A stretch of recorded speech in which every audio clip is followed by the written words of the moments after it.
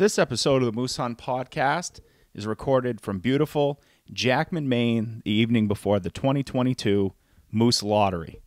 This is a particularly exciting time for those of us in the moose hunting industry, as it's the evening before the names being drawn for all the Luck It permit winners who are going to get the chance to potentially have a once-in-a-lifetime experience of pursuing a Maine moose.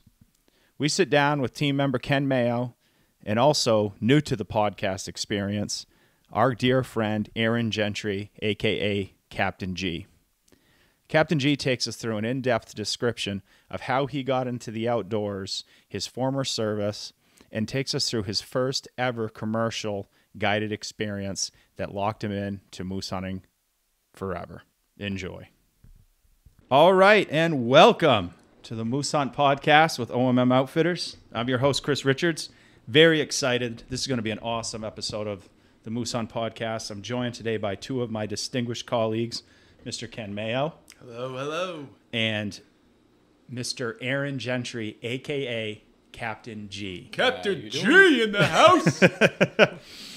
You know, Captain G, I got to tell you, I don't think I've called you Aaron since the third day I knew you. I don't even remember that. But we're coming today from beautiful Jackman, Maine. We're actually really excited. We're up here for the 2022 Maine Moose Lottery Festival, which will be tomorrow, which is when the names will be pulled and the lucky permits will be drawn. Are you guys in? I'm in. I'm in. You're in? Yeah. Ready. Oh, yeah. I'm one of the fortunate ones. I'm still in my 3-year my 3-year wait. But really looking forward to meeting everyone tomorrow. This is the first one of these that the state's done in person since the world shut down, basically. Yes.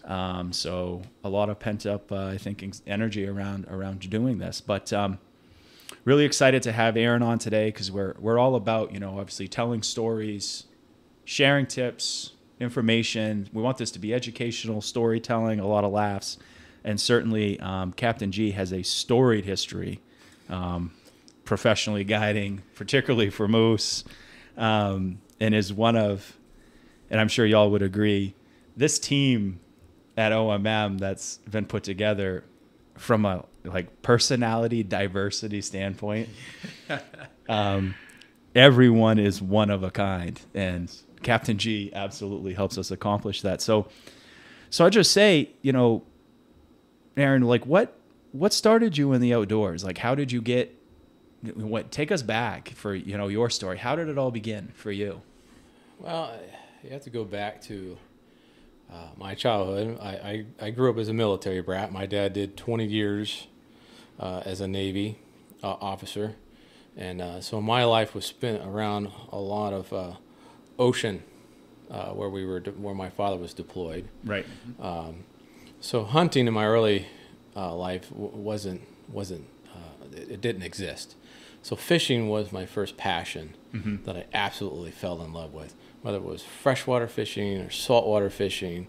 I mean, I literally passed by a water puddle and it'd be a mud puddle, and I'd be thinking, I wonder what's in that thing, and drove my mother nuts because I always wanted to fish. Right. Everywhere we went. So at a young age, I'd even catch fish down in Puget Sound and then sell the fish that I caught. And then I would turn around and mow their yards because they're military. Right. Always had to have clean yards. Clean yards and trimmed. So I took advantage of both. And then from there, from a very early age, I always wanted to fish. Yeah. And then we moved to Camp Lejeune, North Carolina. And my dad being an officer, we had a beautiful house right next to the woods. And now we were in North Carolina. Right. And Sunday morning before we go to church, back then, if you're my age, 50 or over, we had hunting shows. and they were, Real Tree. Right. And all these other older shows were showing hunting deer and pigs. And it was an amazing world that I never knew. But I'd look out in my backyard and I see these deer. Right. And so I got my wheels grinding. So, and I'm around in the country. So a lot of these other friends of mine, they hunted. And so I started asking. And unfortunately, you know, my mother was anti-hunting. Okay. She was a huge tree hugger. You know, if it didn't come in a package, it wasn't right. You couldn't eat it. Yeah. Right. Absolutely. She was all right with me fishing because she loved to eat fish. Yeah. I'd fillet the fish, you know, saltwater fish, freshwater fish. I'd go shrimping. You know, I'd bring crabs home. So she absolutely loved that aspect of what I did. Right. But then I started wanting to get in those woods because I watched those shows, you know, and the excitement. You see, you know, the hunt, and you see the harvest and the excitement of these people. I was like, man, that looks cool. And I look in my backyard in the evenings, you know, you see 8-point bucks, does, you know, 10-point bucks. I'm like, wow, they're right here. Right. I could do this. Yeah. You know. So I started bugging my old man. I was like, hey, I want to go hunting. So I wasn't a very scholastic-driven, you know, student in school. Yeah. If I made a C, I was doing great. But my father, you know, he handed me a safety pamphlet. He says, you memorize this, and I'll test you on it, and then we'll go from there. Wow. I think it was by the end of that day, I had memorized the 25 pages of all the safety aspects of safe handling that gun. No kidding. I mean, and I knew every word in there. I was like, you got it, done. And by that evening, I was ready. And my old man, he was like, all right. So he started testing me. And it was, you know, I think he was generally one of those moments that he was kind of proud. Right. You know, he's like, oh, he's got this. Yes. You know, but I could see that my mother not being too thrilled because now, as far as I was concerned, I'm hunting now. That's right. I'm going. I'm going now. You know, but there was, you know, but then he says, all right, I'll start you off with a bow. Learn this bow. So, and then I learned the bow, and then my very first hunt that fall was a dove hunt. And that was, dove hunting is different than the deer hunting. Deer hunting is more of an individual sport, right? You know, activity that you do by yourself or one other individual. But this dove hunting is where the whole office was there in the morning. We all got there around a campfire in the morning, when we're all talking our game plan. You could smell the fire, and I was so excited because I spent my whole summer riding. You can't do this now. Riding down to the range with my shotgun over my handlebars. How old were you? I was in high school, so I think I was probably 17, 16 or 17. Yeah. So that's when you came into... That's when I started coming into the hunting. Yep. You know, because I showed my proficiency in the bow. Yeah. And then my dad bought me my first 20-gauge shotgun. Yep. Well, I think I polished that thing every night. That's awesome. I would take it apart, put it back together, polish it. Take it apart, put it back together, polish it. Yeah. I mean, that was like the coolest thing was like the Red Ryder BB gun. That's right. That's right. The most lethal weapon there is. You're talking. So we get there, and it was everything, you know, because my anticipation, you know, you in life, you get your expectations of something, and you get there, and you're usually let down because your mind has put such a high standard of what you expect. Right. This was everything. It met everything. Yeah. Because here you are with all these guys, and they're all talking hunting stories. You know, even better than the show because I'm with these guys. Right. You're living it. I'm living it, and I was like, now all of a sudden, this guy over here, he just told a story. In my mind, you're a legend. Right. And this guy over here tells a story about a hunting story. I just met another legend. Right. I was like, you know, whatever it was. You know, it could be just bird hunting. It could be deer hunting or pig hunting. I was like, man, look at all these legends. Mm-hmm. These guys, you know, these were the guys I was first started looking up to. You know, they were military guys, you know, and, you know, so very, very precise, but they had an aura about them, you know, where there was a brotherhood. Right. You know, teamwork. Yes. You know, so, you know, so we get out there in this first field in the morning, in the early hours, and, of course, the teamwork of these military guys. The one guys would get on the field, freshly cut field, and they start walking these fields, and these doves start popping up, and these doves come over, and I had a single gauge shotgun, and there was a single shot shotgun. Single shot shotgun. I had figured out how to put shells in between my fingers and almost make it sound like it was a pump shotgun. You're gonna have to show me that. Well, back then it was the one that released underneath by the trigger. I've got an old Stevens like that. I wish I had never gotten rid of it, because you can't find them now. They're all released on the top. That's right. You cannot find them anymore. Trigger guard release. Mm-hmm. And I want to say my old man may have bought it at Walmart. Yep. Yeah, absolutely. Or even Sears. Yep. We had a Sears in town, so I'm not sure where he got it from. But it was the best gun ever, because it was mine. That's right. And I was very, very, I was very precise with it. And there was a chief in the group, and he was kind of razzing me. He's like, "Did you bring enough shells?" And I was like, "Well, what's the limit?" He goes, 14. I was like, "Well, I got 15. I think I have enough." And he started laughing, like, "Yeah, right. You're thinking I'm being cocky." And me, it was just confidence, right? Because I knew I was going to get everything that flew by me. I was going to get him. And as these birds started coming by, I was dropping them, every single one of them. 14 was, I think, the limit at that time, and I had, and now I was coming back after the morning hunt. I was cocky, because I told the chief, I says, "Hey, I got one left for you." And then I started pulling out all my birds. I says, "I'm done for the day." Classic. See, what I would have done, I'd have said, "I got 15, but I probably would have had 85. And so I could say, "Here's the And my one old man left was sitting there watching me drop them, because he was just, 20 yards away, and I'm just dropping them, boom, boom, boom. Yeah. And it was just, and after that, I was absolutely the love of the outdoors. I felt complete. Yeah. This was the stepping stone that kept me in the game. Even years later, when I was out of it because of military, I joined the military, and I was out of it for quite a few years. And then being down in Texas, everything's leased. Right. So if you don't make a lot of money, if you don't have a lot of pals, and you don't get in on a lease, you hunt public land, and I just decided to just go fishing instead. Yeah. Because it's not there. Right. You don't know the right people, then it's a challenge. It's a very, very challenging down in Texas. Right.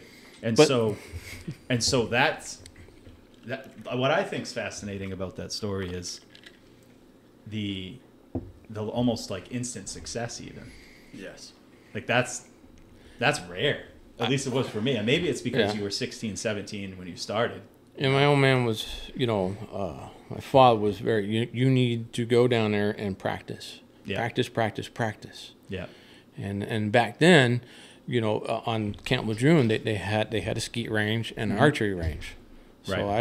I would go to both, and they were both beautiful facilities, well maintained. And it was one of those where they even had the rabbit chutes. Wow. And you can have different angles and different speeds, Right. Shoot out.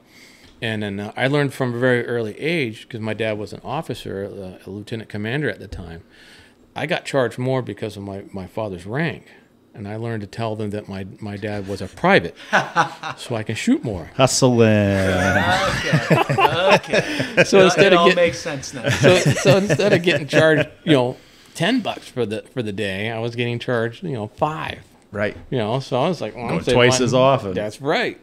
So it was a great time to be alive, and be into firearms, and then and finding myself right at that particular point, where I had the ability to practice. Right. Nowadays it's very expensive to do something like that. Yeah. Right.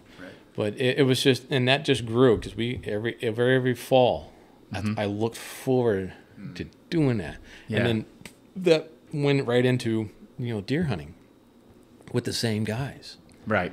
And it just, and I remember going on my very first deer hunt. It was one of those, because my old man I had progressed to a 35, lever action. Right. 35 Remington. 35 Remington. Marlin 336. Yes, you Yep, bet. that's Pounded it. 'em. Iron Yep. sights. Yep, iron sights. I got proficient enough. I would go shoot with my father is he's a marksman. Yep. I wouldn't categorize him as much of a hunter, but he is a remarkable marksman. Right. I could tell him, now as a guide, you need to shoot, this animal here. He'll do it. Yeah. Put it right there. Yeah. 100 yards, 200 yards, 300 yards. As long as that rifle or that firearm is on sight, he's got no problem with it. Yeah. Even today, even when he wears glasses, and it's very impressive. Even with a handgun or a rifle, or shotgun, he'd shoot all day. Try to drag him out, go hunting. Well, he has to answer to my mom, Who still doesn't love it. does not love it. So speaking of your mom, so 17-year-old Captain G, well, Aaron at the time then, Right. riding around on the Right. bike, comes home, pocket full of birds. I mean, how was that? Tell me what that was like. It was like coming home from a state championship with a trophy. For me personally. Right. Because I was a very small individual at that time. Believe it or not, when I went to high school, I didn't even weigh 100 pounds. Wow. I was like 98 pounds, I think, soaking wet. Right. So I learned how to be very fast because I was in a military school. Yep. You got to be fast. People talk about, oh, I'm bullied. No, I could have been, but I was just faster than the bullies. That's right. You learned the flight. And what's ironic about this, so many people out there listening, maybe obviously never seen Captain G, and Captain G is actually a captain. Like he actually legit carries captain. the title, is a legit captain. Is like a rugged, He's a beast. like person, like a strong Yes. individual. So it's funny to hear you say going to college weighing 95 pounds or something like that. So you get into the bird hunting, you're into the, obviously you said you went into the military. How did Maine and moose hunting, how did that happen? Was it military placement that put you here? Was it a vacation, or what was it? No, it was military. My wife's family is from New England. Okay. She still has family that lives in Maine. She's originally from Frenchville. Okay. A lot of her family's from Frenchville. Moved down south. Now her grandparents and where her parents are from Boston, just outside of Boston, Gloucester, Holbrook, in that area, Braintree area down there. Mass, yeah. So when I got stationed after my first station after boot camp, I got requested Massachusetts on a 270-foot cutter in the Coast Guard. Yep. Because she was, I think, like 7 months pregnant by the time we got here. Yeah. I wanted her to be at least have family close by. Yeah. Yeah. Awesome. So that's where we went. We had 2 children in Massachusetts, and then I went away to school. Got my MO, which was a machinery technician. Went down to South Carolina, Charleston for a little while. I thought I was going back to Corpus Christi because I was pretty excited to go to Corpus Christi because at that time, once I was in the military, I hadn't hunted.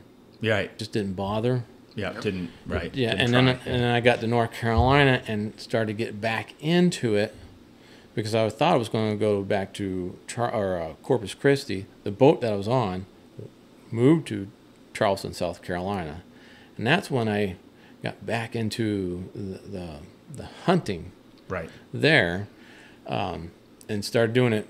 I wouldn't say very successfully. I was doing it in between stuff, and I had 2 newborn kids trying to do it like on a weekend stuff. Right.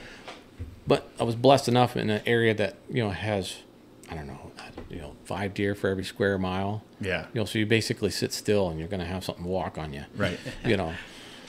But then I made rank fairly quickly, and then got stationed in Maine.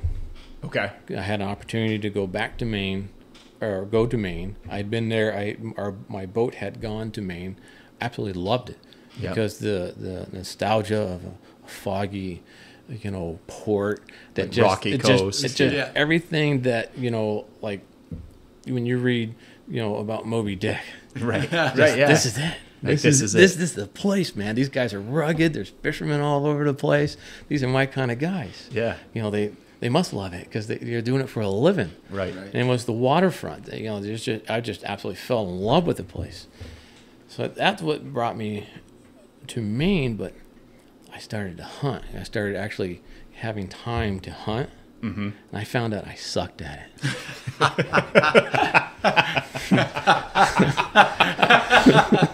I really found out that I wasn't a very good hunter. Right. Because down south, you do a lot of shooting. Right. There's no hunting in cornfields and tobacco fields and all these other fields, soybean fields, because these deer come out and they every 15 minutes are waddling out there to go chew on something. You just sit in a stand, and that's like you said. All you got to do is be still. Right. Mm-hmm. And they're all over the place. And I was like, oh my God, So I got spoiled. Right. I get to Maine. My first year, I didn't even see a deer. My second year, I saw one. Running away. It didn't even run away. I just saw one. I was like, oh my God, there's a deer. They do exist. They do exist. And that's all I saw was a rear end of a deer going away from me as it's pouring down cold rain on me in November. Yep. And I'm like, and that was the last day of that season. Wow. I made a decision after that season. It's like, I got to put in more time. Mm-hmm. I got to learn this. Yep. I got to figure this out because I'm going to go fishing if this keeps up. Right. Because this is a waste of time. Because my wife's like, you're going and buying this license at the time, it was $20 or $30, whatever it was at the time. Right. You're spending all this money. And I don't see anything in the freezer. I'm like, she wanted product. She wanted something for the energy I was putting in it, and I get it. Get the bacon, right? I did too. I wanted to bring home that trophy. Right. So that following year, I bought I think a camera. A trail camera. Trail camera, and I'm using it, and sometimes I screw it up. Sometimes I forget to turn the stupid thing on and get back there a week later, and I'm like, Arr! I was like, really? But I spent a lot of time in there learning the trails, right? Learning the times they were going. So I was spending time. Now I was not just going out in the woods. I was spending time preseason. I was spending time learning the animal that I wanted to show that I can do it. Right. These deer in Maine, they don't just walk in front of you. Right. Oh yeah. And if you don't play everything right, the wind right, the time right, they wind you, they're gone. Mm-hmm. You don't play the time right, you don't see anything. So I spent a lot more time trying to learn these animals than I did actually hunting these animals. Right. In my third year, boom. I think I was out there, I was archery hunting and expanded archery. I went out there 15 minutes and I got my first deer. In Maine, yeah. In Maine. Nice.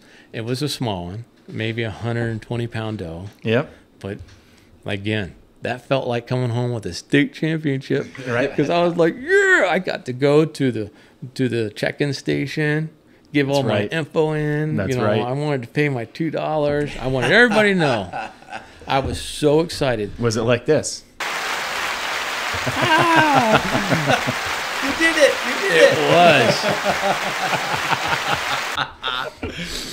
I was so excited that I had actually, the hard work that I had put into it paid off so fast. Yes. And what was great about it, that I did expanded archery back then. Now I can go rifle hunting. And because of my time I spent in the woods, same success. Right. And I then was the done. rifle hunting. I was out there and I had like a little 4-pointer. Yep. Boom. Done. First day. Right. Nice. And I was like, wow. Look at this. And then I'm telling people, about my success and then talking to a lot of novice, I guess you would call them, or your weekend warriors. I've talked to people who have gone 5 years without shooting an animal. And I'm like, man, I would definitely be a fisherman. Because I couldn't do that. I couldn't do it. Yeah. There's too much time and energy put into that for me to, I have to for me, I have to have something to show for the time I put in Right. to it. Right. You know, I want to come home with that trophy. Right. You know, whether it's a doe or it's a buck, to me, putting meat in that freezer meant more than anything else. Yeah, no You doubt. know, I harvest this. I put the time in there. Now my family gets to enjoy it.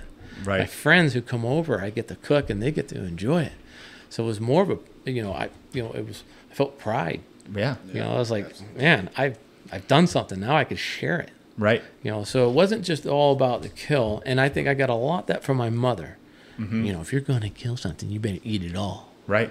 You know, so I was eating the livers, I was eating the hearts, I was eating everything. You know, and You know? that's one thing I'll say about you is, you know, having been around you for, you know, a few years now and stuff, hunting, guiding up north in the moose woods, you know, it's prime grouse country. And I remember coming home or back to the lodge one night before the clients got up there for moose season. And I don't know if you know this, Kenny, I'm out there cleaning birds and I'm filleting breasts out and all this rough grouse out. And Captain G comes up, he goes, well, what are you doing with the hearts? And I'm like, what do you mean? He goes, those grouse hearts are awesome. And I'm like, They are. I just, but to, it's such a representation Absolutely. of, you know, you talk about these legends in your life. Yeah. You know, your mother probably has had as much influence, Oh, definitely. you know, as anyone.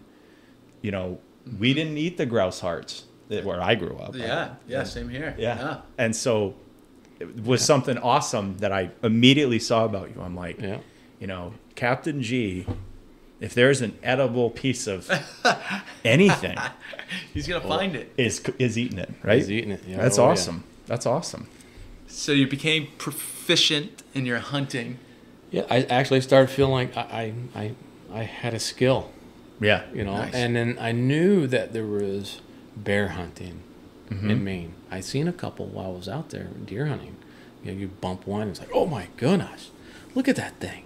You know, just a beautiful animal. Yeah. You know, and how fast they move. People don't realize how fast a bear can move through the woods. Quietly. And quietly, and then once you startle them, it's like a track star. Right. And it's just like, holy cow, that was amazing, you know. And then the moose, you know, when I first moved into my second house there in Maine, we had moose until they built, you know, a development behind the house. Right. I had moose back there.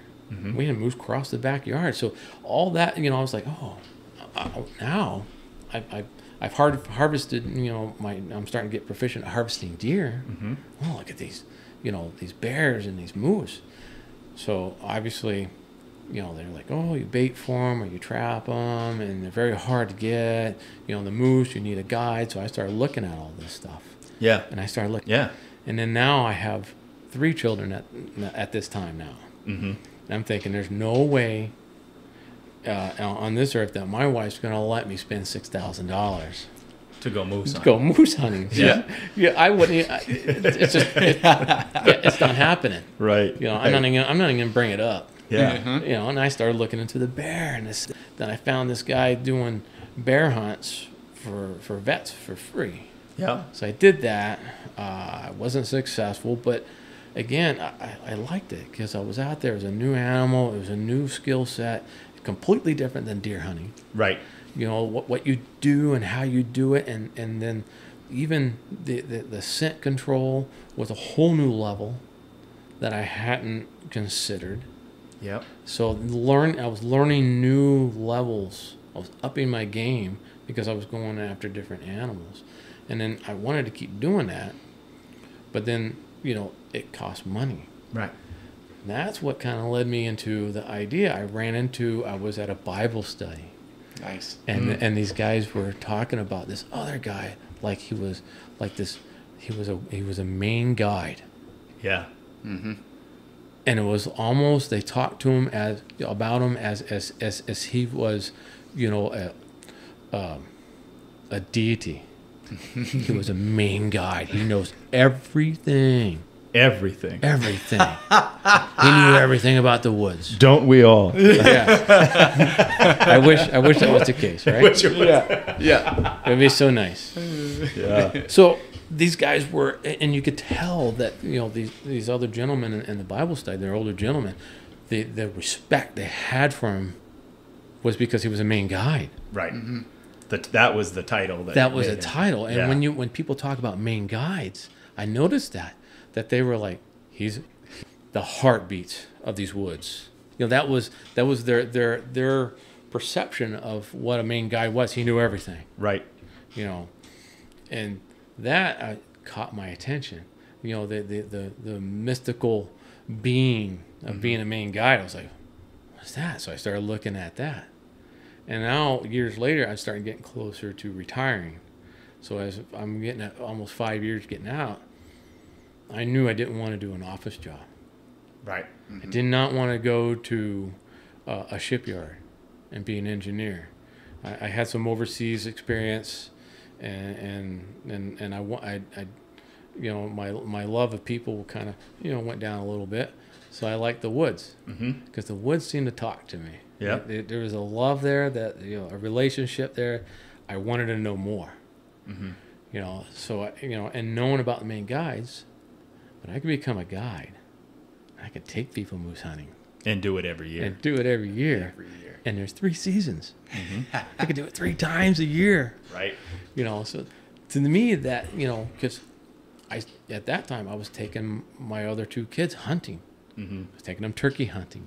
I was taking them deer hunting. And I loved it because their excitement was just as much, hanging out with me than it was doing the kill, doing a harvest shot. It was more about when I was with those guys on my first day dove hunting. Right. You're out there with these fellas, and that's what I fell in love with. I didn't fall in love with taking a life of a dove. Right. I fell in love with the people I was with. Yes. And the moment you're there, it's just, and I don't think that'll ever go away. No, and I think it's a good point because it's not, there's so many folks who don't understand why we have the passions we have, why we invest the time we do, and, associate. It is serious business. You are taking the life of something or attempting to, but there's the return of why the pursuit is so much more than bloodlust. I would say it's the exact opposite. How many times we were, on our way up here to Jackman today, on the ride up, sharing a story about going out to Colorado, and you're like, oh my God, we had the most incredible time. We didn't get an elk, but oh my God, that would have been great. And you were raving about your experience you had. Yeah. And I think to someone who doesn't understand that, they might look at that and say, oh, well, I guess they failed. Yeah, absolutely. I mean, the way we look at it is it's an overall picture. It's the experience, being able to show them and have that experience with the client. And, that's what we saw in Aaron when he first came on board with us, his passion, and you can hear it in his voice, the way he talks about it, the way he carries himself, that, it's way more than just about a kill. And, that's what's great about our team and some of these team members that you guys are going to meet, and Aaron's story here. It's great. So I got a question. Shoot. Your first moose hunt, client, commercial. Okay. 48 inches plus. Wow. So a good one. Oh. And that was a small one. Really? That we saw. Yeah. Yep. That was, I started working with the outfitter in the North Maine woods. Yeah. And I interned under another fella the first year. All my job was just to help, watch, and listen. Yep. Learn. And just learn. Just take it all in. And that's what I did. I helped, watched, and learned. And then the next year, they set me free. This is, you want to do a moose hunt? And I was like, you bet I do. That's right. That's why I'm here. This is why I'm here. I was like, oh my goodness. And that first, I just was freshly retired. From the military, 20 years in the military. Right. So here I am in the North Maine woods, my second year working for this outfit. And I'm doing it. Right. I'm doing it. I finally reached what felt like, one of those pinnacles. Yes. It's, where you achieve the Super Bowl, the World Series. Yeah, it is. Here I am standing here. Now I'm it's one thing to get there. Right. It's another thing to win it. Mm-hmm. To finally, come away with that ring. Right. I had to come away with that ring. Yeah. So I was coming away with that ring because I've worked too hard. Yeah. I've put a lot of time, away. People don't realize guides put a lot of time into it away from their loved ones. Oh yeah, we do. We do. And I wanted to come home with a story. Right. I wanted to come home with a success. Hey, all your patients, guess what? That's right. Yeah. Yeah. Nice. The first day we and being new at it, I did some things that kind of screwed up a 55 plus inch, maybe closer to 60-inch bull first thing in the morning. Which for, Maine Eastern Canadian moose, Huge. that's, 55, 60 inches is, a big bull. that's the pinnacle. That's And exceptional. I knew he was That's in huge. there, and I was like, oh my God, Yeah. here he is. Yeah. 10 minutes before legal. Opening day? Opening day, standing, Hello. and I'm just telling the guys, it's like, Just I was like, Lieutenant Dan, sit down, shut up, That's right. Just don't breathe, shut up, don't make any noises. So I was waiting for the right time, and once daylight hit, I knew he was back there. I could hear him thrashing. yeah. But being a greenhorn, I made some pinnacle mistakes. Learn them. And he never came back out. Right. And then that day progressed into but we got to another spot, and at that time I was using electronic call Yeah. as well. Right. I get to this other spot, my electronic call dies. It was my first day, and I'm like, what do I do? Because my confidence in my calling. You're in your like vocalization. Oh my God! Yeah. I thought I was sounding like a dying deer. Or maybe a dying raccoon. Nothing that sounded like anything remotely like a moose. Yep.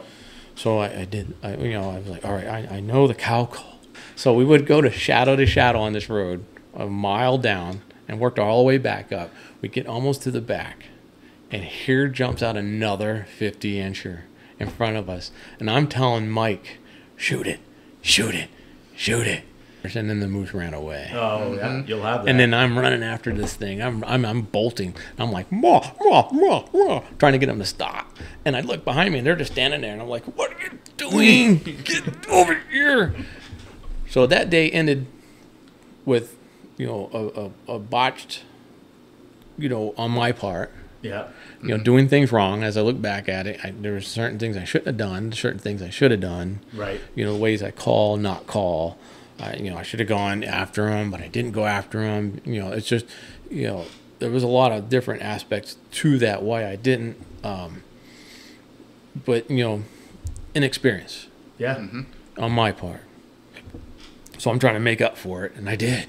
I called on another one. I was like, "Ah!" So that day ended on a adrenaline low note. Because you get two monster bulls in my mind.